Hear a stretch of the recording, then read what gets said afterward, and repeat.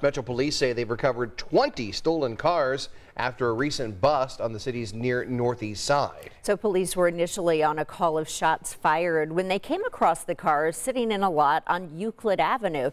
Most of the cars were taken from owners here in central Indiana, while 3 of them are from out of state. We talked with one man who came to see if parts from his stolen car were among what police found.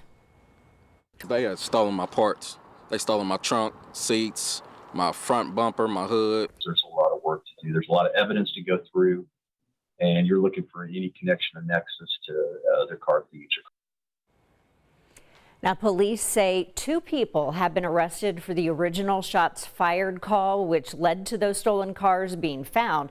But they are still trying to figure out if those 2 people are connected to the thefts of all those cars. And IMPD tells us thieves seem to be targeting Dodge performance cars like the Hellcat model. And it doesn't seem to be an isolated incident. They've recovered multiple Hellcats in the Indianapolis area recently. Police believe it's because these Hellcat cars have a lot of horsepower and are worth a lot of money. If you own one of these high-performance cars, police recommend parking them inside a garage or a gated lot, and it might be worth investing in an added alarm system for your car.